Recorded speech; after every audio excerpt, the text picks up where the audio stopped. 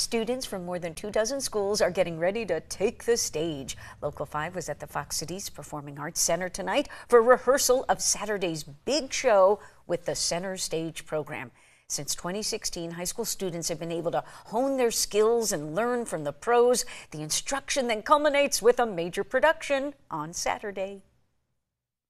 Well, this is meant to be kind of our own local version of the Tony Awards. So there will be a red carpet experience. The students come all dressed up and really have that opportunity to celebrate each other and the work that they've done throughout the year. And then the performance will have a few medleys and showcase some of the schools, numbers from some of the schools' musicals that they performed throughout the year.